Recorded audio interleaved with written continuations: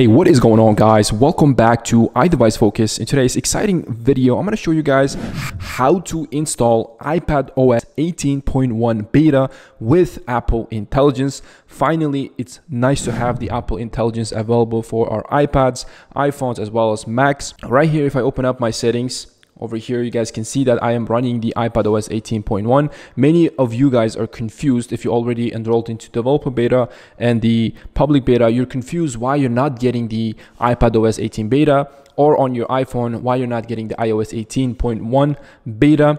The reason being is that it is not compatible for all devices. So for the iPads, you have to have M1 chip or later for it to be able to compatible with the iPadOS 18.1. Nonetheless, guys, first of all, if you're not getting any of this here, what you need to do, there's basically two steps. You're going to go ahead and open up your Safari and then go to beta.apple.com. right here, as you guys can see, I'm going to leave the link in the description. You need to enroll into this first of all for the public beta, and then also you have to enroll into the developer beta.apple.com. right here, you need to enroll into both of them for you to be able to get the iPadOS 18.1. For the public beta, you're going to go ahead and sign in. Make sure you're using the same Apple ID that you have on your iPads. Just need to sign in right here, boom, just like this. You're going to hit trust, and then it's going to verify it, and you need to enroll into the beta software program. You make sure you select iPadOS, and then make sure you back up in case if you want to come back to your regular iPadOS. You need to be able to have backup to recover your data. And then second step, you're going to go ahead and click on this open beta updates, and this is what will bring up this option right here under the software beta, where you can enroll into either public beta or developer beta. Once you completed that, if you don't have the developer beta popping up, that is because you haven't enrolled into developer beta, which you're going to do on the developer.apple.com. You're going to go ahead, scroll down, and then you're going to say iPadOS. You're going to go ahead and go to downloads after that. And then make sure you read all of this and agree to this and you understand everything, the legalities. You're going to click on agree, and then click on yes, and then click on submit, and boom, just like that, you should be able to enroll into the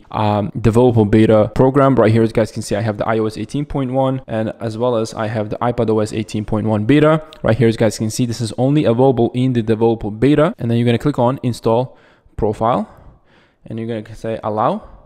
It says profile downloaded, and now if you just go to your settings, general, you come back to your software update and just refresh it a couple of times, and then click on here. You should have both iPadOS 18 developer beta and the public beta as well. So once you do that, you're going to select developer beta and come back to it, and you should have this pop up right here. As you guys can see, you're going to have option to either download the iPadOS 18 beta 4, which is the regular 18.0 updates, or right here on the bottom it says also available in the iPadOS 18.1. so you're going to go ahead and click on this. Once you click on it, this is going to pop up right here. As you guys can see, you're going to click on update now. It's going to start downloading this beta update, and then give it a few seconds just like so, and it's going to automatically restart your device. Once you've done that, you should be able to get the iPadOS 18.1 beta. So this is it for this short tutorial. So in a nutshell, you have to be both enrolled into the public beta as well as the developer beta for you to have the iPadOS 18.1 with the Apple Intelligence. And don't forget, you have to have a compatible device. For iPads, you have to have at least M1 chip or later, whereas for the iPhones, to get the iOS 18.1, you have to have iPhone 15 Pro or the Pro Max. Nonetheless, I hope this video was helpful. Thanks for watching. Check out this video right here, and I'll see you guys next video. Peace out.